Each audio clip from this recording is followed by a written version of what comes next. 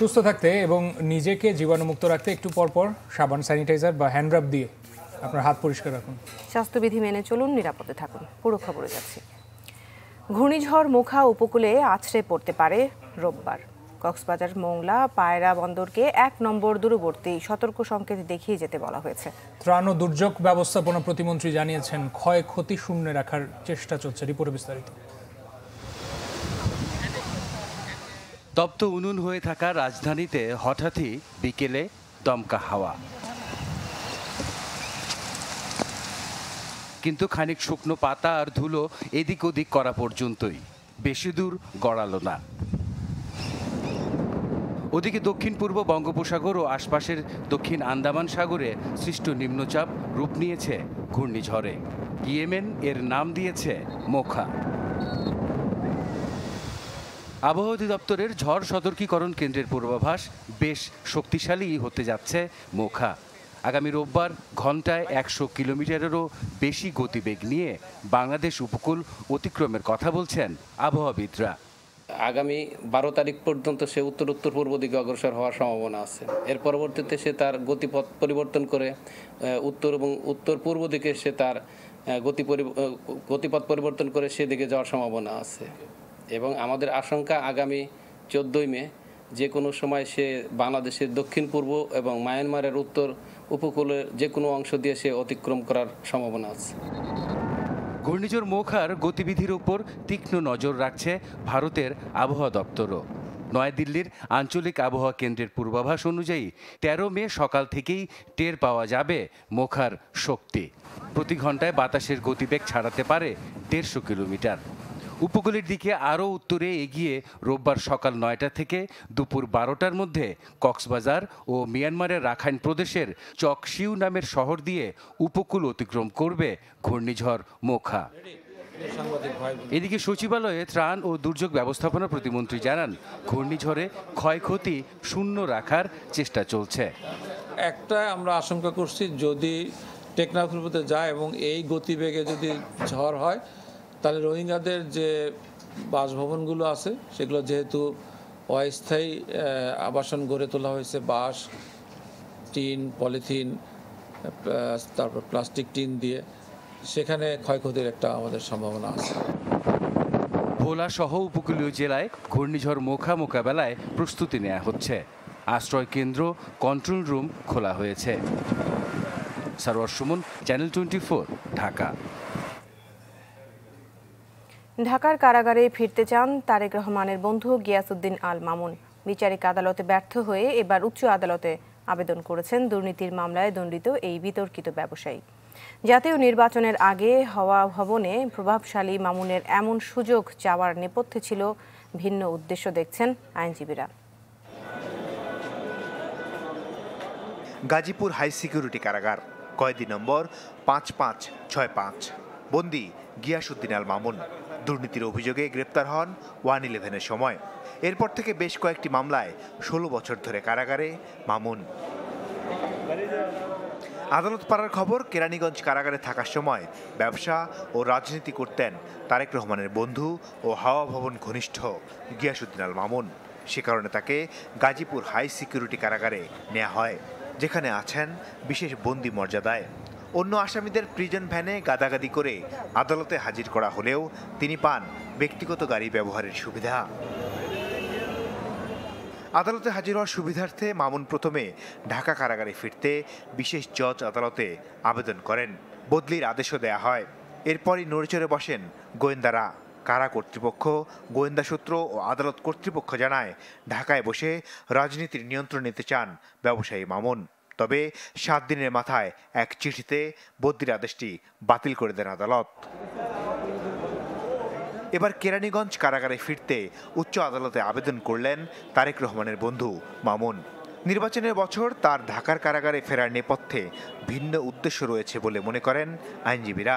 তারেক রহমানের বন্ধু গিয়াসউদ্দিন আল মামুন নাইকো দুর্নীতি মামলায় একটি আদালতে একটি আবেদন করেছিলেন বিচারিক আদালতে কারাগার পরিবর্তনের জন্য। বিচারিক আদালত তার আবেদনটি খারিজ করে দিয়েছে এবং সেই খারিজ আদেশের বিরুদ্ধে সে সুপ্রিম কোর্টের হাইকোর্ট ডিভিশনে একটি ডিভিশন দায়ের করেছেন এবং সেই ডিভিশন দায়েরের দায়েরের সঙ্গে তিনি মামলার পরবর্তী কার্যক্রম স্থগিত চেয়েছে। শুধু কারাগার বদল নয়, নাইকো দুর্নীতি মামলা স্থগিত চেয়েও আবেদন করেন গিয়াসউদ্দিন আল মামুন। আবেদন করেন আরেক আসামি সেলিম ভুঁইয়াও। উচ্চ আদালত সেলিমের আবেদনটি কার্যতালিকা থেকে বাদ দিয়েছেন। আদালত বলেছে এটা বিচারিক আদালত দেখবে, বিচারিক আদালতের এখানে ক্ষমতা, এখানে আমরা হাত দিতে পারবো না। প্রাইম মিনিস্টারের কেস শেখ হাসিনা আর খালেদা জিয়ার কেস এক না, সেখানে দুর্নীতি হয়নি হাইকোর্ট বলেছে, আর এখানে দুর্নীতি হয়েছে। আর এখানে আপিল বিভাগ বলেছে এটা বিচার সাক্ষ্য প্রমাণের ভিত্তিতে এটা হবে, ডিসাইড হবে। BNP chairperson Begum Khaleda Xiao নাইকো মামলার আসামি। 23 মে এ মামলা সাক্ষ্য গ্রহণের দিন ধার্য রয়েছে। মাসুদুর রহমান, চ্যানেল 24, ঢাকা। 250-টিরও বেশি ডিজাইন অপশন নিয়ে ওয়ালটন স্মার্ট ফ্রিজ, বোঝে আপনার প্রয়োজন। অংশগ্রহণমূলক নির্বাচন করতে চায় সরকার, যাতে বিএনপির অংশগ্রহণ চান তথ্যমন্ত্রী ডক্টর হাসান মাহমুদ। তবে সেতুমন্ত্রী ওবায়দুল কাদের বলেন, বিএনপিকে ভোটে ডেকে আনা আওয়ামী লীগের দায়িত্ব নয়। যতই ঘনিয়ে আসছে ততই জাতীয় নির্বাচনের পদ্ধতি আর বিএনপির অংশ নেয়া না নেয়া নিয়ে চলছে কথার লড়াই। রাজধানীর একটি হোটেলে সাংবাদিকদের প্রশ্নের জবাবে ওবায়দুল কাদের বলেন, নির্বাচনে অংশগ্রহণ করা বিএনপির অধিকার। নির্বাচনে আসাটা তাদের অধিকার, এটা সরকার কোনো দয়া বর্ষণ করছে না। সরকার এখানে কোনো তাদেরকে আমন্ত্রণ করে ডেকে আনবে না, কারণ এটা তাদের অধিকার, এটা তাদের জন্য সুযোগ না। এদিকে নিজ নিজ দপ্তরে মন্ত্রীরা বলেন, অন্যদের থেকে গণতন্ত্রের বিষয়ে পরামর্শ নেওয়ার কিছু নেই। একটি সুষ্ঠু নির্বাচনের মাধ্যমে সরকার পরিবর্তনের পক্ষে তারা। আমাদের অন্যদের পরামর্শ দেওয়ার কোনো প্রয়োজন নেই, বরং আমাদের থেকে অন্যরা শুড লার্ন দ্য লেসন। তবে হ্যাঁ, কিছু দুষ্ট লোক ছিল, তারা আমাদের ইলেকশন প্রসেসটাকে প্রশ্নবিদ্ধ করে। একটি আন্তর্জাতিক মানদণ্ডের নির্বাচন করতে চাই। মাননীয় প্রধানমন্ত্রী বঙ্গবন্ধু কন্যা জননেত্রী শেখ হাসিনা, আপনারা দেখেছেন, ইউকেতে বলেছেন আমরা যুক্তরাজ্যের মতো সুন্দর নির্বাচন করতে চাই। ক্ষমতাসীন দলের এই নেতাদের মত, বিদ্যমান পদ্ধতিতেই সুষ্ঠু নির্বাচন করা সম্ভব। রাজনৈতিক দল যদি জুনায়েদ খান, চ্যানেল 24, ঢাকা। সেই সুন্দর নির্বাচন। দেখতে দেখতেই বদলে গেছে কদিন আগের দেখা প্রকৃতি। কৃষ্ণচূড়ার আগুন রং যেন রাঙিয়ে দিচ্ছে নগর, সাথে নাগরিক মন। গ্রীষ্মের দোল খাওয়া নানা ফুলে বিচ্ছিন্নভাবে হলেও কোথাও কোথাও শহরটা একটা রঙিন পোস্টারের মতো। আরও জানাচ্ছেন নীল মাহবুব, ক্যামেরায় মুমিনুল ইসলাম মুমিন।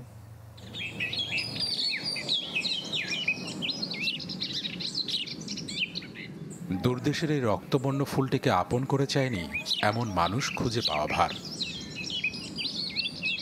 আর তাই তো বৃক্ষচূড়ায় মোরগের লাল ছুটির মতো ছেয়ে থাকলেও কৃষ্ণচূড়া যেন ছুঁয়ে আছে নাগরিক হৃদয়।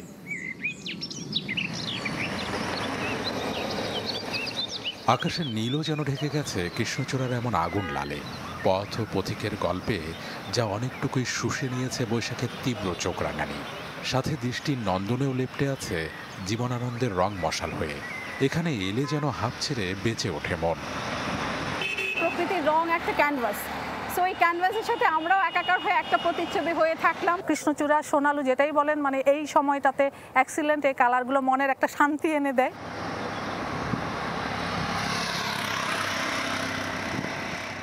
শহরে এমন রঙের মিছিলে বিচ্ছিন্নভাবে কৃষ্ণচূড়া নেতৃত্ব দিলেও কানের ঝুমকো লতার মতো দুলে দুলে স্লোগান ধরেছে হলদেটে সোনালু কিংবা লাল সোনাইল, আছে জারুল, কাঠগোলাপ, আরও কত কি।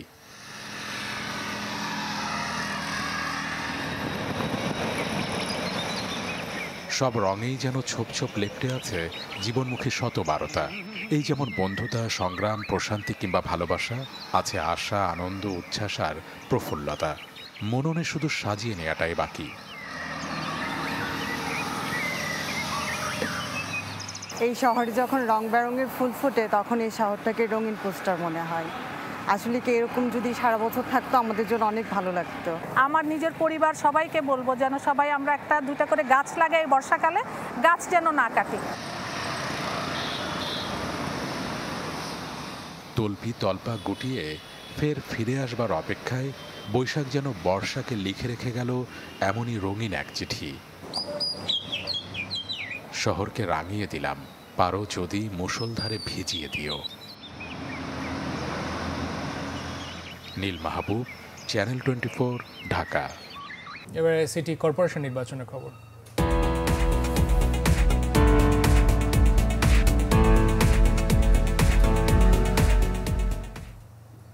জাতীয় নির্বাচনের আগে সিটি কর্পোরেশনের ভোট কমিশনের জন্য চ্যালেঞ্জ। সকালে গাজীপুরে প্রতিদ্বন্দ্বী প্রার্থীদের সাথে মতবিনিময়ে এই কথা বলেন সিইসি কাজী হাবিবুল আউয়াল। তিনি জানিয়েছেন যে কোনো মূল্যে ভোট অবাধ এবং সুষ্ঠু করতে বদ্ধ নির্বাচন কমিশন। সহযোগিতা করবে সেই ব্যাপারে আপনাদের প্রচারণার দ্বিতীয় দিনে গাজীপুর সিটিতে যান সিইসি। সাথে ছিলেন আরও 2 নির্বাচন কমিশনার ও সচিব। আমাদের পোস্টার করার একটা অনুমতি দিয়ে দিতেন। নগরীর পিটিআই হলরুমে মতবিনিময় সভায় যোগ দেন প্রার্থীরা। তুলে ধরেন নানা অভিযোগ। বৃষ্টির মৌসুম হওয়ায় লেমিনেটিং পোস্টারের দাবি তাদের। পুরুষ কাউন্সিলর যেভাবে টাকা বিনিময় করতেছে সেভাবে একটা নারী কাউন্সিলর পারে না, সেজন্য নারী কাউন্সিলরের কর্মীও কমে যাচ্ছে। আপনাদের সকলের কাছে বিনীতভাবে আমার অনুরোধ ওই দিন সহিংসতা না হয়। ভোটের আগে ইভিএম নিয়ে ওয়ার্ড ভিত্তিক প্রশিক্ষণের ব্যবস্থা করার আহ্বান আওয়ামী লীগের মেয়র প্রার্থী আজমতুল্লাহ খানের। এছাড়া ভোট কেন্দ্রের অবস্থা সিসিটিভির মাধ্যমে নগরবাসীকে দেখানো, অনিয়ম হলে কী ভূমিকা রাখবে কমিশন, এমন নানা বিষয় জানতে চান অন্য প্রার্থীরা। নির্বাচন কমিশন বা প্রশাসনের পক্ষ থেকে সেখানে যদি কাউন্সিলর এবং জনপ্রতিনিধি যারা আছেন তাদের প্রতিনিধিদের নিকট যদি এই ইভিএম সিস্টেমটা একটু তুলে ধরা যায়। যারা টাকা ভালো টাকা দিচ্ছে তাদেরকে ধরার ব্যবস্থা করেন, শাস্তি দেন, মানুষকে বোঝান প্রশাসন নিরপেক্ষ। আমার বড় চাষি সেই নির্বাচনে প্রতিদ্বন্দ্বিতা করেছে, আমাদের কোনো এজেন্ট থাকতে দেওয়া হয়নি। সেই ঘটনার পুনরাবৃত্তি যদি এই 25 তারিখে হয়, 25শে মে হয়, তখন নির্বাচন কমিশনার কি ভূমিকা পালন করবে? সবকিছু শুনে সিইসি জানান, জাতীয় নির্বাচনের আগে সুষ্ঠু সিটি ভোট আয়োজনে বদ্ধপরিকর তারা। আপনাদের সহযোগিতায়, আপনাদের সদিচ্ছার উপর ভিত্তি করে এই নির্বাচনটার জন্য একটা দৃষ্টান্ত স্থাপন করতে পারে যে আমরা, সরকার বলেন, নির্বাচন কমিশন বলেন, আমরা যেন একটা সুন্দর নির্বাচন আমরা উপহার দিতে পারি। মতবিনিময় সভার পর প্রচারণায় ব্যস্ত সময় কাটান প্রার্থীরা। Desk report, channel 24। 10টি এয়ারবাস কিনতে বিমানের সিদ্ধান্তে নড়েচড়ে বসেছে মার্কিন উড়োজাহাজ সংস্থা বোয়িং। প্রতিষ্ঠানটির শীর্ষ কর্তারা বলেন, দেশে ব্যবহৃত সিংহভাগ উড়োজাহাজ বোয়িং এর। অন্য সংস্থার উড়োজাহাজ কিনলে প্রয়োজন হবে পাইলট, কেবিন ক্রু সহ আলাদা প্রকৌশলীর খরচ বাড়বে কয়েক গুণ। প্রধানমন্ত্রীর যুক্তরাজ্য সফরের সময় এয়ারবাস মডেলের উড়োজাহাজ কেনার ঘোষণা দেয় সরকার। এর কিছুদিন পর ঢাকায় যুক্তরাষ্ট্রের উড়োজাহাজ নির্মাণকারী প্রতিষ্ঠান বোয়িংয়ের সংবাদ সম্মেলন। বোয়িংয়ের পরিচালক জানান, অন্য সংস্থার উড়োজাহাজ কিনলে বেড়ে যাবে খরচ। এতে বিমান বাংলাদেশ এয়ারলাইন্সের 640 কোটি টাকা অতিরিক্ত ব্যয় হবে।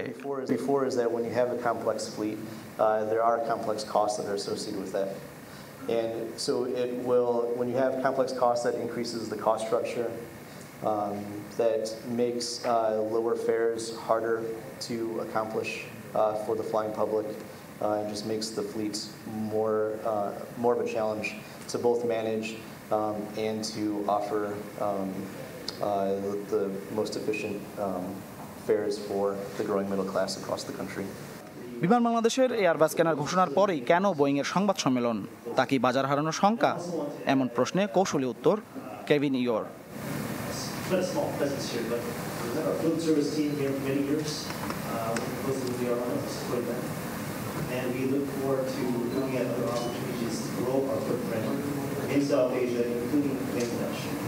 বোয়িং জানায়, মধ্যপ্রাচ্য ও ভারতের যাত্রী পরিবহন বিবেচনায় আগামী 10 বছরে বিমানের ভ্রমণ দ্বিগুণ হবে। মাহফুজ কামাল, চ্যানেল 24, ঢাকা। আগামী রোববারের মধ্যে দেশে ফিরবেন পোর্ট সুদানে আটকে থাকা 550 বাংলাদেশি। পররাষ্ট্র মন্ত্রণালয়ের ব্রিফিংয়ে এই কথা জানিয়েছেন পররাষ্ট্র প্রতিমন্ত্রী মোহাম্মদ শাহরিয়ার আলম। 555 জন মতো পোর্ট সুদানে আছেন, তার মধ্যে 3টি ফ্লাইটে আজকে তারা জেদ্দায় চলে আসবেন এবং আরেকটি ফ্লাইটে আগামীকালকে চলে আসবেন এবং আগামীকাল বা পরশুদিন নাগাদ তারা বাংলাদেশের উদ্দেশ্যে রওনা দেবেন। আবারও নারী কেলেঙ্কারিতে জড়ালো যুক্তরাষ্ট্রের সাবেক প্রেসিডেন্ট ডোনাল্ড ট্রাম্পের নাম। এবার ম্যাগাজিনের লেখক জিন ক্যালারকে যৌন হয়রানির অভিযোগে দোষী সাব্যস্ত হলেন তিনি। এজন্য তাকে গুনতে হবে $50 লাখ। মঙ্গলবার এই রায় দেন নিউ ইয়র্কের ম্যানহাটন ফেডারেল আদালত। 1996 সালে একটি বিলাসবহুল ডিপার্টমেন্টাল স্টোরের ড্রেসিং রুমে জিন ক্যারেলকে যৌন হয়রানি করেন ট্রাম্প। সিভিল ট্রায়ালের সময় দেয়া সাক্ষাতে কথা বলেছেন ভুক্তভোগী ক্যারেল। তবে বরাবরই এই অভিযোগ অস্বীকার করে আসছিলেন যুক্তরাষ্ট্রের সাবেক এই প্রেসিডেন্ট। রায়ের বিরুদ্ধে ট্রাম্প আপিল করবেন বলে জানিয়েছেন তার মুখপাত্র Steven chewing. Just give us a little room, please. Thank you so much. Back up. Just a little room to the car, please. Let's get her. দেড় যুগ পর চ্যাম্পিয়ন্স লিগে ফিরছে মিলান ডার্বি। রাতে দ্বিতীয় সেমিফাইনালে মুখোমুখি এসি মিলান ও inter Milan. দু দলের পারফরমেন্সেও আভাস দিচ্ছে জমাট লড়াইয়ের। দু দলের একই মাঠ সান সিরোয়ে রাত 1টায় শুরু হবে হাই ভোল্টেজ ম্যাচ। ইউরোপিয়ান আসরে দুই চিরপ্রতিদ্বন্দ্বিতার কালো ইতিহাস মাথায় রেখে সতর্ক স্থানীয় প্রশাসন। মার্কো মাতেরাজ্জি ও রুই কস্তার এই ছবিটাই যেন মিলান ডার্বির সংক্ষিপ্ত ইতিহাস। একই দেশ, একই শহর, একই ভেন্যু, তবুও কতটা শত্রুভাবাপন্ন দুদলের সমর্থকরা। 2005 চ্যাম্পিয়ন্স লিগের কোয়ার্টার ফাইনাল অগ্নিগর্ভে রূপ নিয়েছিল সান সিরো। সমর্থকদের তাণ্ডবে 72 মিনিট পর পণ্ড হয়েছিল ম্যাচ। রক্তাক্ত গোলরক্ষক দিদার দল এসি মিলানকে 3-0 গোলে জয়ী ঘোষণা করেছিলেন রেফারি। 5-0 গোলের অ্যাগ্রিগেটে শেষ চারে আনচেলত্তির দল। 18 বছর পর ইউরোপিয়ান আসরে ফের মঞ্চায়নের অপেক্ষায় মিলান ডার্বি। উত্তাপটা টের পাচ্ছেন দুদলের কোচও। এটা শুধু একটা ডার্বি নয়, এটাই একমাত্র ডার্বি। আমরা জানি আমরা চ্যাম্পিয়ন্স লিগের সেমিফাইনাল খেলতে নামছি, লুকাবো না। এই ম্যাচটা ক্লাব, সমর্থক ও আমাদের জন্য গুরুত্বপূর্ণ। আমরা চ্যাম্পিয়ন্স লিগ নিয়ে কথা বলছি। অন্যান্য টুর্নামেন্টে উত্থান পতন দেখলেও ওদের বিপক্ষে এই টুর্নামেন্টে আমরা ব্যতিক্রম। আর মিলান ডার্বির চেয়ে ভালো কোনো অনুপ্রেরণা হতে পারে না। চ্যাম্পিয়ন্স লিগ ইতিহাসও রোজোনেরিদের পক্ষে। নকআউট পর্বে দুবারের দেখায় শতভাগ জয় এসি মিলানের। তবে সময়টা ভালো যাচ্ছে না স্তেফানো পিউলির দলের। শেষ 10 ম্যাচে জয় মাত্র 4টি। তার উপর শঙ্কায় ইনফর্ম রাফায়েল লিয়াও। তবে দুদলের 235 ডার্বিতে এগিয়ে ইন্টার। 87টিতেই জিতেছে নেরাজ্জুরি। নগর প্রতিদ্বন্দ্বীদের জয় 79টিতে। সুপার কাপ ও শেষ 2 ডার্বিতে জিতে আত্মবিশ্বাসের তুঙ্গে ইন্টার। সাগর, চ্যানেল 24। এবার বাংলাদেশ দলের ইংল্যান্ড সফরের খবর জানাবো। প্রথম ওয়ানডে বৃষ্টিতে ভেসে যাওয়ার পরদিন বিশ্রামে কাটিয়েছেন টাইগাররা। নিজের মতো করে সময় কাটিয়েছেন ক্রিকেটাররা। কেউ টিম হোটেলে রিকভারি সেশনে অংশ নিয়েছেন, কেউ আবার ঘুরতে বেরিয়েছিলেন। এসেক্সে এদিনও হালকা বৃষ্টি ছিল। বৃহস্পতিবার সকালে মূল ভেন্যু চেমসফোর্ডের কাউন্টি গ্রাউন্ডে দলগত অনুশীলন করবে তামিমের দল। শুক্রবার সিরিজের দ্বিতীয় ওয়ানডে হওয়ার কথা রয়েছে। আবহাওয়ার পূর্বাভাসে সেদিনও বৃষ্টির সম্ভাবনা দেখা যাচ্ছে। প্রথম ম্যাচ পরিত্যক্ত হওয়ায় বিশ্বকাপে সরাসরি খেলার সুযোগ হারিয়েছে আয়ারল্যান্ড।